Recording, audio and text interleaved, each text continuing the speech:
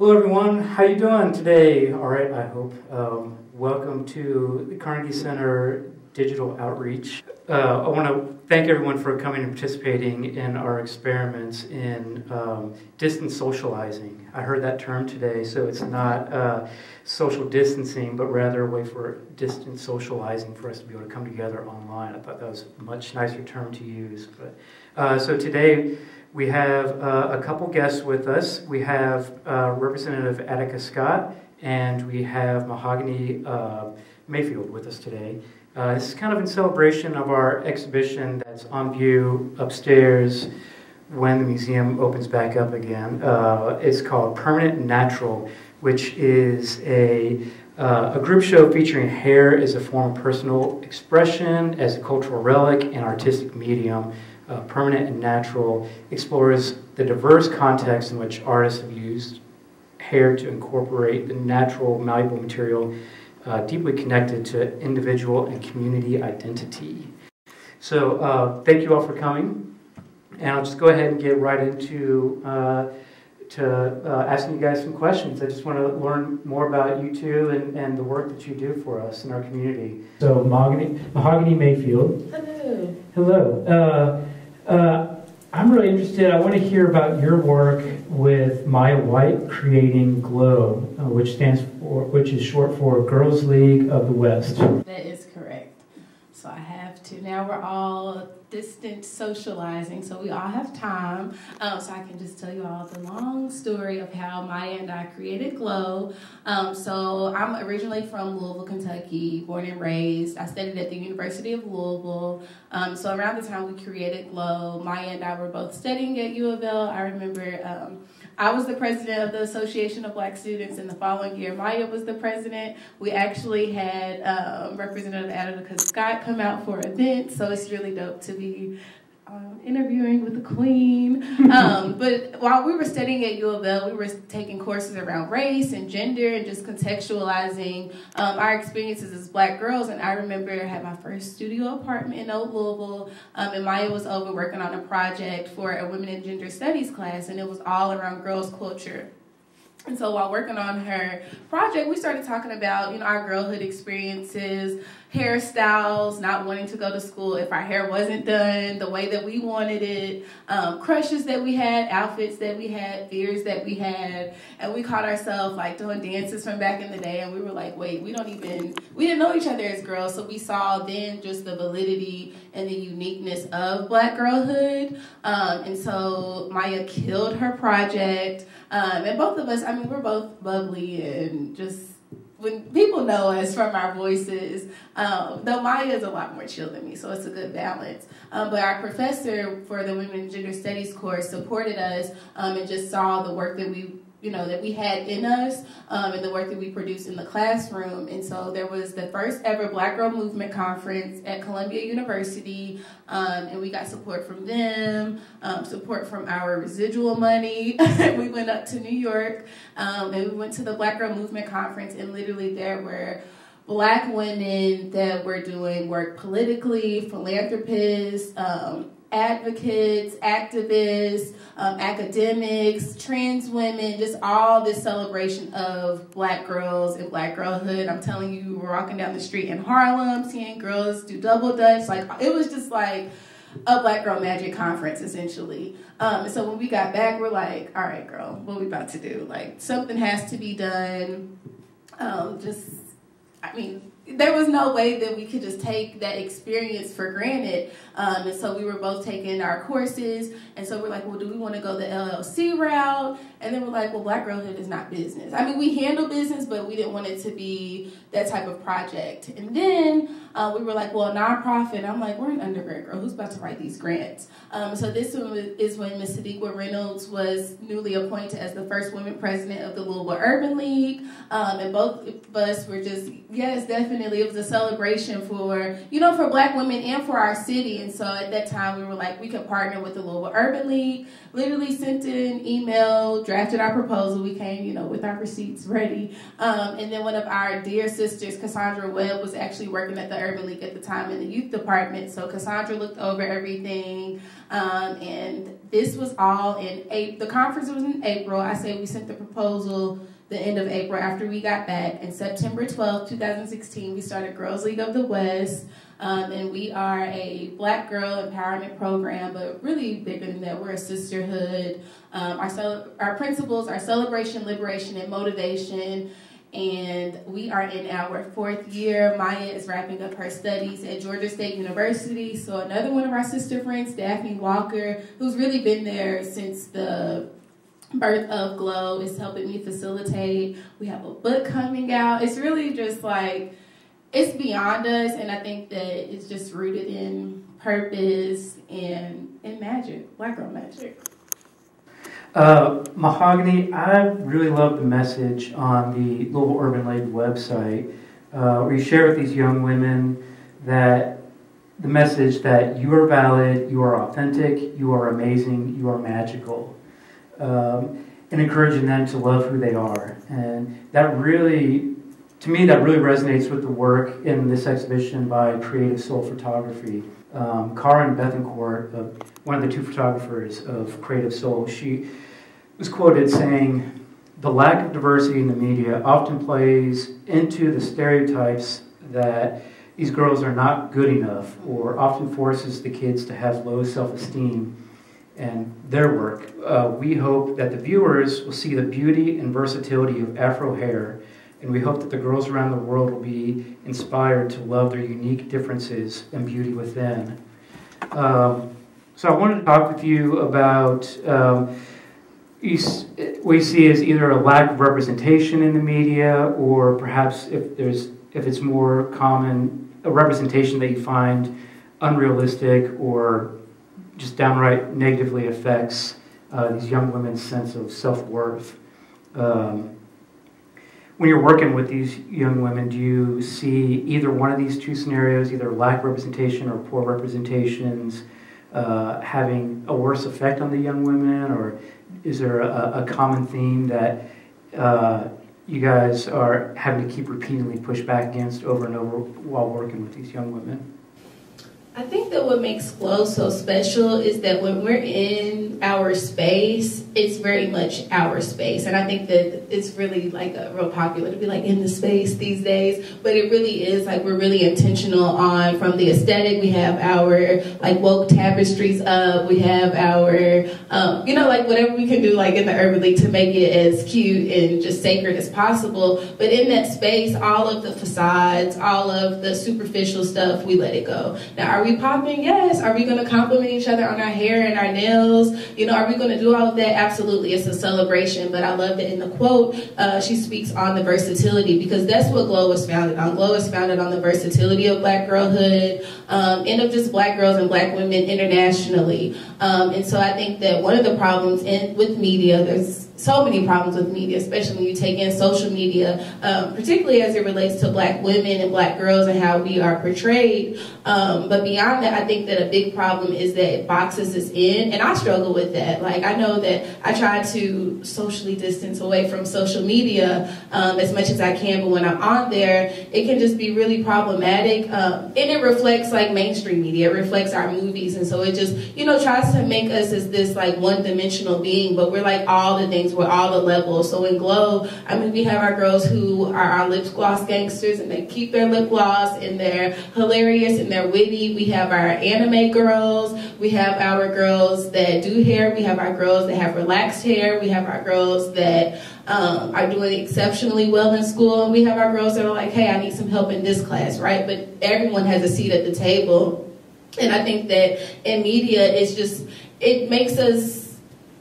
it's just really inaccurate. I think that it's really complex. Like, there's the standards of like, the Western standards of beauty that are there, but it's like beyond that, it's like we've always had different stuff. So even if I do have long straight hair, like that's not Western. Like Black folks have all textures, all lengths, all hair, like we're versatile. So I feel like it's the lack of context that to support what's happening in media, because media is media. It's always been that way. But I think that when our young people and adults too, I think that when we get fed media without questioning anything, you know, I had dynamic professors and dynamic leaders in the community and dope parents that, you know, instilled like blackness in me and the versatility of blackness in me. So I still have struggles. Like, I'm not going to say I'm past that, but I'm able to have context on why I may feel some type of way about my hair this day, right? But I think that when all you have is social media and all you have is scrolling, or all you have is a movie, you're getting fed these messages and you don't understand why. So then you're like,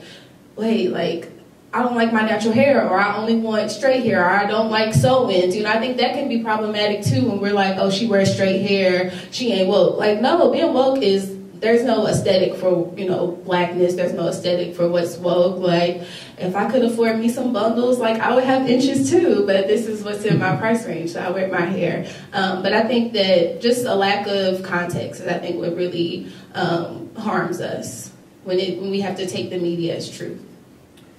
Yeah, that's something that I really, you know, again, going back to Karen Bethencourt with Creative Soul Photography, she mentions, you know, part of what they started their Black Girl Magic kind of series of artworks was based on their studio had been set up for doing fashion shoots for these children, and they talk about time after time, kids would initially send, or parents would send in images of their kids and with this beautiful natural hair, and then by the time they came in to actually do their scheduled photo shoot, all the kids' hairs would always be straightened because they felt that that was what they needed to do to get it, be accepted in the fashion industry or whatever. So that was kind of, they're trying to show, you know, all types are beautiful. So I think that's awesome. That's wonderful you working with that with these young women in Glow too. So I was interested if, rather than just focusing on the bad representation or lack of it, if there's any examples that you see out there that are good examples of representation that you're able to point to share with these young women of the beauty in themselves and each other and the culture in general. I think some of the positive messages that I'm able to receive are because of, like, you know, my 20-something wisdom and like lived experiences, because it's easy for me to be like, oh my God, Meg Thee Stallion is a source of inspiration. She's definitely like great representation. Now, if I was 11 or 12 years old, you know what I mean? With that alone, seeing somebody who's like showing all of their body, which I'm here for that, like no shaming at all. But I think that there's so much magic in like coming in and just like, I want pleasure. I want to be popping. I want to get a lot of money. I want to be successful and independent and be fabulous. Like, I stand for Meg, like she's the best. But when it comes to my Glow girls, like I have to be really, really, really intentional on what I find to be positive for them, because it's easy for them to, like, they get Meg all day, right? But they get Meg with, again, that lack of context. So I think that for someone who like can handle the content, I think that Meg is a great representation of the power of Black women. I think that Issa Rae, and seeing the work that she's doing is really phenomenal, of being, you know, shouting out the awkward Black girls. I think that I'm always a fan for Taraji P. Henson. She's like an auntie. I think that she does good work. And I think that seeing folks' social media live videos has been really, really nice. And just seeing that kind of authentic side of folks. I think it's important to get, you know, a step into their lives. I think that, I don't know, it's challenging because I'm like really, I love Ari Lennox. I think that she's a great representation. And so I listen to a little bit more underground music sometimes, but I think that when I see them, and even then if I'm making a playlist for Glow, I'm like, just because it's a Black woman singing, it doesn't mean it's necessarily appropriate. But I think that for me at my age, and from my experiences, I think that seeing just these raw Black women tell their truths, talk about their relationships with self, talking about self-discovery, like it looks a lot of different ways and it sounds a lot of different ways. But if you look around, like, we're out here and we're not playing, and I love to see it. Like, I mean, if you have your Lizzos who are just like, I'm here and I'm not going nowhere, period. You know, you have your city girls, and, you know, there's complexity in their messages, but I mean, everybody is talking about getting it on their own. And I think that I think there's value to that. I think that that's important. I think that we do need, again, like context and reality. I think sometimes we can get caught up. But again, that's what happens when you just get push all these messages. But I think with the right discussions and the right support, we're building villages. I think all of us individually, if you're like coming up unapologetically, you know, representatives having their locks, having their, you know, bright suits. I'm referencing Representative Attica Scott. But when we see women like this, you know, holding all types of power, I think, and I mean, you said representation, like when I think on a local level, like from my mama to, you know what I mean, to just so professors I've had, I mean, there's like lit Black women all like just killing it and showing up with their lips, with their hoops, with their locks, with their edges. It's a whole movement going on. Yes, thank you. That is awesome. And I can't wait to see the final video so I can be taking notes on some of these artists you're mentioning for me to check out. So one last point with you I want to make. Something else that I saw on the Louisville Urban League website that really hit home for me, where you said that where you are reinforcing the understanding that these girls belong in all spaces. And as a curator at a museum, that really means a lot to me. As something I try working on every day to make things open for everyone to be able to develop personal experiences with the artwork.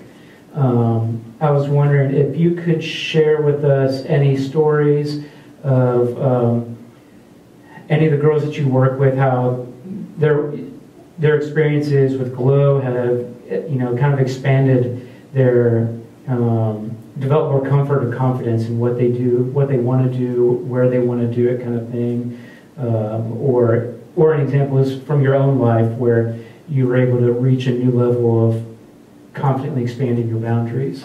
When it comes to my Glow Girls, I'm really intentional on not like ever taking credit, just because I think that when they come into the space, like you are whole as you are amazing. Like I just let all of them know that they each have, and I don't have to let them know. Like our girls, they might be having the roughest day and going through some real stuff, but I think that we all have this really inherent confidence, and I think that it just has to be polished, and it has to be affirmed. Not even polished, I don't like that word, but it has to be affirmed, and it has to be just, you got to get that reminder that you have that light in you. And so, I mean, whether we're saying like you lit, girl, like no, you literally shine, but they do the same for me. But at a time where I just feel like it becomes really flawed when we take different foods, different lifestyles, even different styles, and we associate that with whiteness, or we associate that with something other than Blackness. And I think in Glow, so we have a cultural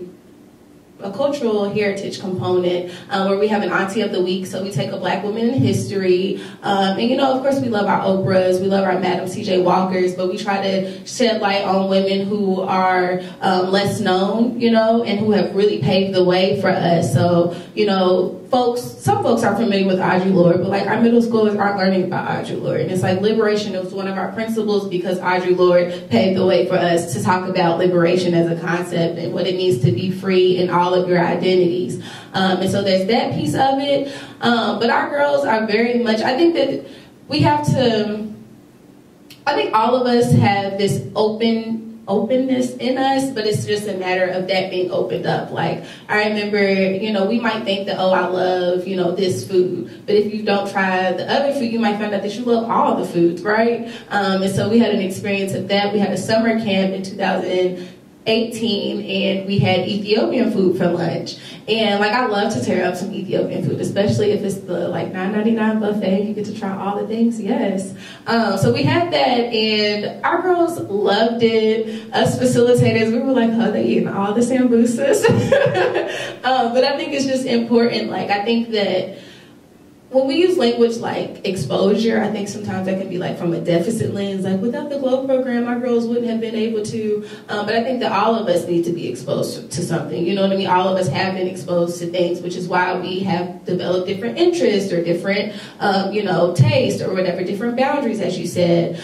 So me just having parents that always Like, we had Black Jesus in the house, and we're not even like a super religious family, but it was just like very much like Black. And I think that did a lot for me. And I think when you put Black as the foundation, like, you open the world, because like we are a global people, right? Like, we do all the things, and so it's never like a, let me introduce you to something new or try this. It's always like, girl, this is what you come from. Like, why would you be closed-minded when you don't come from a closed-minded people, right? Like, we do all the things. So just really emphasizing that we do all the things. You have potential to do all the things. You've done all the things, right? And it might look different for like me as a college student. Like, yes, I went abroad, numerous times and had those experiences. And if my girls aren't having those experiences, the same grit that I have missing a flight or running down, you know what I mean, or going into a bazaar in another country and getting lost shopping, like, it may not be the same experience, but you also shed those, and you have those same skills, you still have those same talents, you have those abilities. It's just a matter of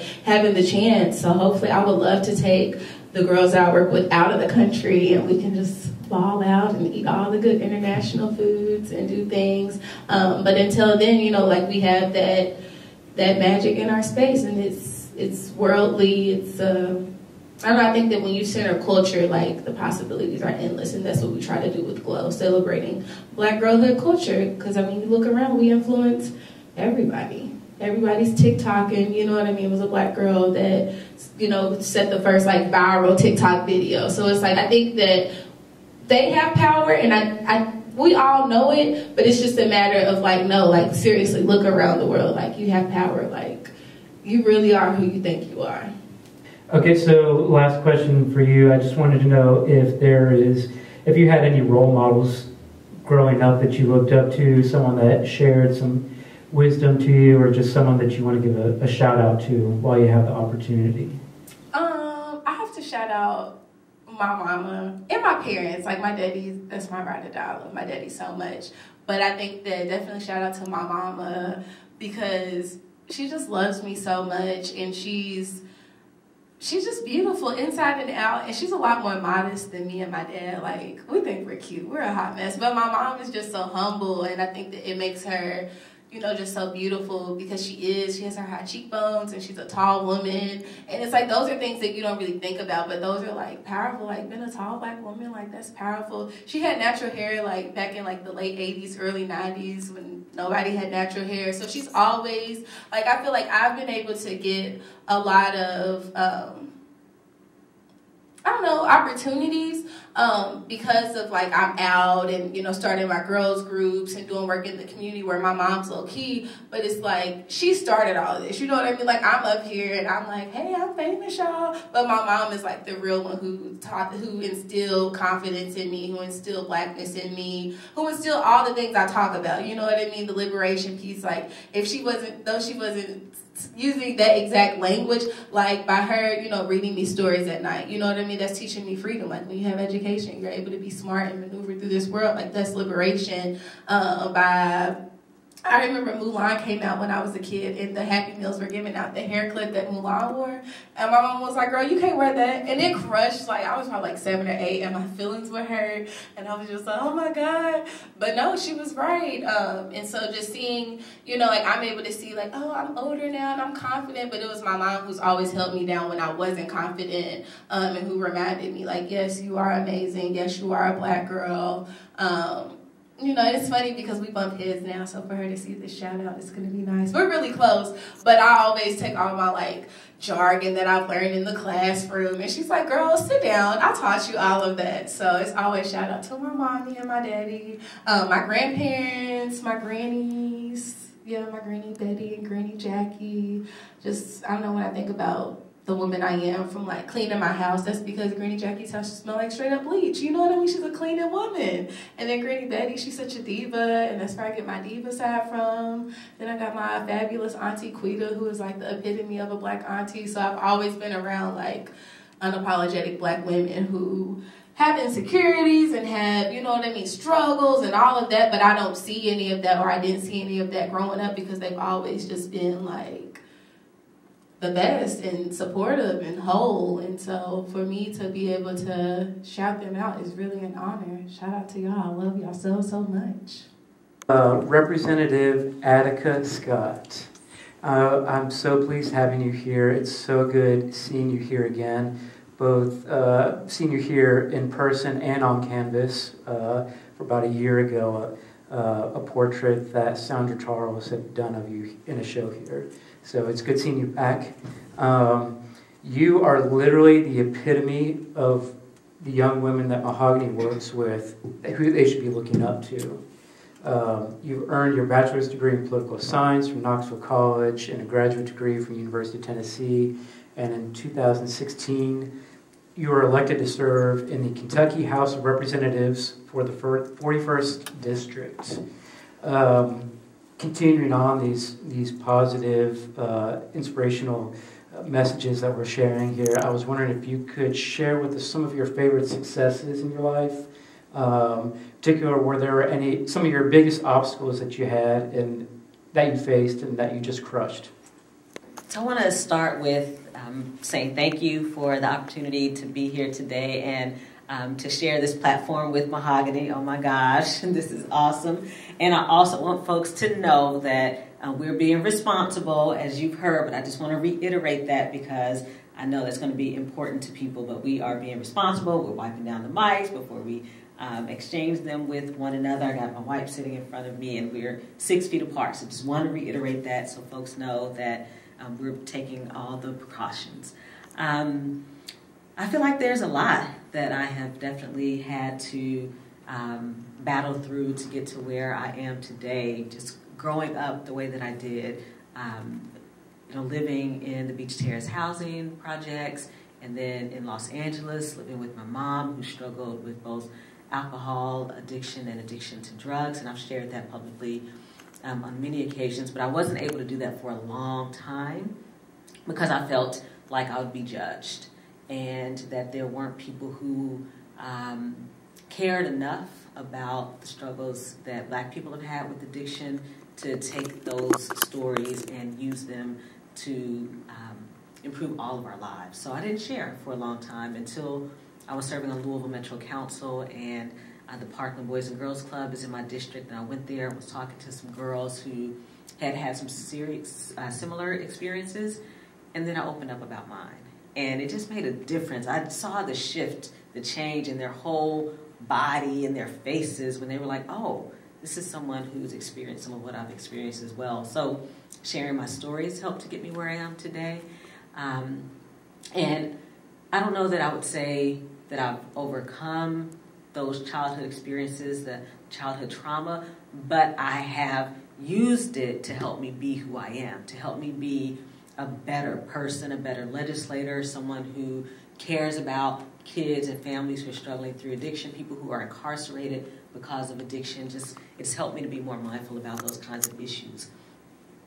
I would also say serving in office, being a Louisville Metro Council person, and at the time I was in my 30s when I was elected, so I was one of the youngest at the time that I was elected. And so being in that kind of environment where someone like me who was a renter, there weren't other council members who were in that similar situation as me. And I remember a reporter making a comment about that. Oh, is, Councilwoman Scott the only renter on the council? And it's like, well, let's not make that an issue. Let's make the issue being affordable housing and making sure that folks have affordable and stable housing. Let's address homelessness. And then being the only Black woman in the entire legislature in Kentucky has definitely been one of the biggest obstacles that I've had to face, and I haven't done it alone. When I was first elected and I was first sworn in, I felt like, oh my gosh, I'm going to be up here by myself. But then I got all kind of folks back home, people like Mahogany and other young Black women and people across the district that I represent, the city of Louisville, and across Kentucky, who have just showered me with so much love and support. It helps me to keep going. And I get that question often. How do you keep going? How do you go back to that environment, especially for people who actually come there and see it for themselves? Ask me, how do you do it? And they say they couldn't do it, but they could. When you have your for lack of a better word, army of support, when your base, your foundation of support, and you know that There are people who are not only counting on you, but they're going to be there for you. For me, that makes it possible for me to keep showing up, even as I did in the middle of a global pandemic. I showed up because I knew one thing, that I would be possibly the only black legislator from Louisville who could show up, because I was the only one who wasn't at higher risk.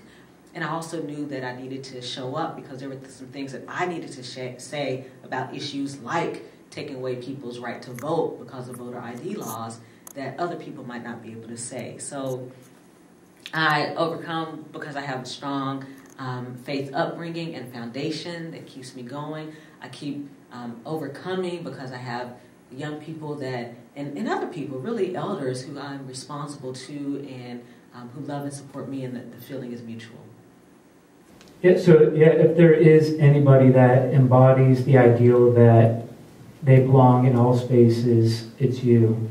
When you were elected to the House of Representatives, you were the first African-American woman to serve in the Kentucky General Assembly since 2000. Can you tell us a little bit about the work that you did in your life prior to being elected official and how that may have prepared you for your run for office? I have to start out by giving a shout out to the first black woman who served in the legislature, Senator Georgia Davis Powers, who paved the way for all of the black women who came after me, which wasn't a whole lot, and for me to be able to serve. And then for the handful of black women who served in the House over 40 decades, including the last black woman before I served, the Honorable Eleanor Jordan, who has been a political mentor to me, who I deeply appreciate for her ability to serve in a space where she wasn't always welcome and wasn't always wanted there. So I appreciate her for making it possible for me to be in this position that I'm in right now. And I know that representation does indeed matter. It makes a difference. Who is serving in office, because I can at least speak from my experience as a black woman. I'm talking about issues that folks aren't talking about in Frankfurt. Black maternal health, banning discrimination against natural hair. And I'm talking about teaching African American and Native Indian history in our middle and public high schools in a way that predates slavery and is post the civil rights movement, and predates colonization and is post-colonization, teaching it in a way that looks at us as full, whole human beings. That makes a difference. And so, that's one of the reasons why I keep going back, and why I appreciate the women who served before I served. And I also know that means I have a responsibility to support other black women, and quite honestly, other women of color serving, because I shouldn't be the only one. That is not okay. It shouldn't be acceptable by anyone across Kentucky. So I was honored to put on my sneakers and go knock on doors in 2018 to help the first ever immigrant woman to serve in our legislature, Representative Nima Kulkarni. And every chance that I get, I say to other black women, run for office. Other women of color, run for office. You are needed. Your voice is important. Your message is powerful. You embody everything that you want to see in this world, so be that in local and state and federal office. Thank you. Yes, that is absolutely needed. Appreciate that message. While I was working on putting this exhibition together, I've heard about a House bill that you introduced, House Bill 33. And it really stood out to me given the things that I was researching at the time for this show relating to many of the artists' works in this exhibition. And so I really wanted to make sure that more people got to know about your work and about this bill in particular. So I was hoping that you could tell us a little more about House Bill 33 and what led to your proposal for it. I filed House Bill 33 almost a year ago, 2019, actually at the request of constituents. Some members of Kentuckians for the Commonwealth in Jefferson County saw where California had recently passed the Crown Act. And so they messaged me on social media and said, so what are we doing in Kentucky? I'm like, oh, we're not doing anything, but I got you. And so I pre-filed the bill, and have spent, months now, almost a year, talking about it to folks across Kentucky, explaining how important it is for people with natural hair to be able to exist without being discriminated against because of our hair. I also have a personal connection. When my daughter was in high school, her sophomore year, the dress code policy had changed to include a hair policy that banned natural hair. And she came home from school and said, "Mom, this is my hair that they're talking about. I feel personally attacked." So House Bill 33 protects people with natural hair from discrimination in employment. People should be able to work and not fear that their hair is going to get them fired or it's going to get them harassed. And I've talked to black women who have experienced that harassment, who have quit their jobs because they couldn't take it. And that is unacceptable. That's not okay. House Bill 33 protects people in public accommodations. You should be able to get housing without your hair being a barrier. And it protects our students who are in school because they want to get their education. We want them to get their education. And so I don't want their hair, and their hair is not a barrier. I don't want the way that people look at them because of their hair to be a barrier. I want to be really clear about that. It is not you, it is not your hair, it's other people who have their own issues that they need to deal with. It's institutional and systemic racism that we have to break down, and House Bill 33 is one of those ways that we can address that. I also want to say, while I have the mic, that I would love for the Glow Girls to come visit me in Frankfurt, because since I got there in 2017, one of the things that I've done is make sure that I went back home and said to young people who don't ever get the opportunity to go to the People's House, their state house, their house of government, that you're welcome there. And so come see me, come visit, see what it's really like every single day to be up there, because you should feel comfortable there and you should be able to see yourself sitting in these seats. Yeah, and so I follow you on Twitter, and Attica's Twitter account is at Attica Scott 4KY, so go follow her as well. But when that happens, when the Glow Girls come visit you, I want to see some pictures on Twitter of you guys together. So something I remember reading that you tweeted out a while back, you said that despite going an entire season in 2018 without any black state representative bills being heard, only one in 2019 and one so far in 2020, I have still made it my business to repeatedly ask the chairman to hear the bill. And I think that's really a telling statement, sadly, of things. And it shows that it's not just enough to be able to be within a space, but it still takes so much more work in order to be seen and heard and actively affecting the culture happening. So I was hoping you could share with us any advice that you can give to others is for not only being within these spaces, but to make sure that they're being seen and heard while they're in the spaces as well. So there are some realities that I face as the only black woman in Frankfurt, and one of those is knowing that I'm part of a legislative body where the majority refuses to hear any bills where I'm the primary sponsor. It's unfortunate, and it's a reality that we have the ability to change across Kentucky by electing different people in office, right? And that means you got to run if you want to see different people in office. I also know that, and this is my way of sharing with you, if you want to get something done, here are some ways in which you can do it. My background before I came to serving in local or state government was in community activism and organizing. I was coordinator of Kentucky Jobs with Justice, worked with labor unions, immigrant worker justice, healthcare for everybody, voter restoration and voting rights, restoring people to vote, all those different issues. And I brought that organizing experience to my position in Frankfurt. That's why I do a lot of educating of folks about issues and how they can be activists.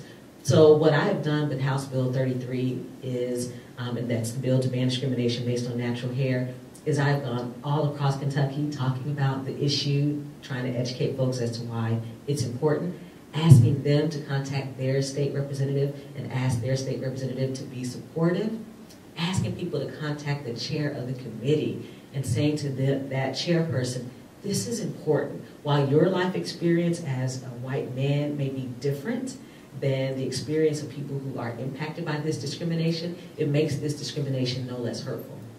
It makes this discrimination no less difficult for people to make ends meet because of employment discrimination because of their hair, or to get housing, or kids who are in school who are being hurt by policies that ban their hair. That may not be your experience or your reality as a white man, but you have a responsibility as a legislator for all of Kentucky to hear this bill. So I've been going across the state having those conversations with people. I've also done my work, right? I wrote to the chair of the committee and the vice chair a letter asking that the bill be heard in committee. Followed that up with an email with the same request. Did that with many of my bills this session, and that chairperson was the only person who didn't respond. So I found him on the House floor and twice asked him face to face, please hear this bill. And then I got my colleagues involved. I said, okay, if this is how they're going to treat the only black woman up here, I'm going to talk to my colleagues who are white. And I'm going to say to my colleagues who are white, I need your help. And you have a responsibility for people across this Commonwealth who wear natural hair. You have a responsibility to also be an advocate and a voice for them. So I need you to also have a conversation with the chair of the committee. And they've done that. And as a result, the chair of the committee has said that he will hear the bill during the interim session, which is when this legislative session ends on April 15th.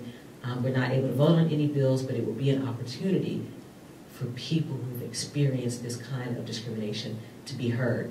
That's how you organize, folks. You build up your base of support. You go to the folks who are your allies or claim to be your allies, and you say, this is the time when you can step up and actually show that in your actions. So I want people across Kentucky to hear that and to know that you have power and you have voice. It's how you choose to use it that can make a difference. Okay, so I'll give you the same last question I gave Mahogany. Is there any role models that you had growing up, anyone sharing wisdom with you, or anyone that you want to give a shout out to while you have the opportunity? So I've been very fortunate to have lots of people in my life who I've been able to look to for guidance, for support, for direction, for advice. The women in my family are phenomenal. They are powerhouses. They're the kind of women who, when I was growing up, would play spades till 4 in the morning. It would be so loud. I'm like, I'm not going to get any sleep because these women are so loud. But they were having a good time, right? That's what family was about, what friendship was about, being together, supporting one another. And they have been the people who have had my back from day one. They have been the people who showed me what it means to speak up and to stand up for others who may not feel like they can do that themselves. My mother, despite her struggles with addiction, was someone who showed me what it was like to love deeply and unconditionally. She was also someone who showed me what it means to be hurt and to ask for help when you needed it. I learned that from her. From her experience with her addiction, I learned to ask for help when I needed it because I didn't want to carry everything that she carried and have that eat me from the inside out. I believe that we all deserve to have lives where we can call on people when we need them and that we have to set aside our egos to do that. I will also say that I have some friends right now today who are older than me, who I seek advice from, and even if I don't seek advice, they tell me. And I have some friends who are in my same age group who, you know, my girlfriends, all women of color, and they don't play, and they keep me in check, and I need that. And I also have people who are younger than me that I need in my life who will say to me, this is what we need, this is how you can support us. This is how you can challenge people who are being demeaning toward our generation, who are saying negative things about us. You're in a position to be our advocate and our ally. So it's important to me to have people at every single age group who I can call on, but who can also call on me. But I have to give this shout out, this closing shout out to my daughter, because she is one of the most amazing women that I know. She is 19 and she works full time, and I'm going to try not to tear up because every time I talk about her, I tear up because right now in this global pandemic, she's a pharmacy tech at Walgreens, and she is at work making sure you, every single one of you, have the medicine you need to be healthy. So I'm going to end by saying, so that she can be healthy, do what you're supposed to do.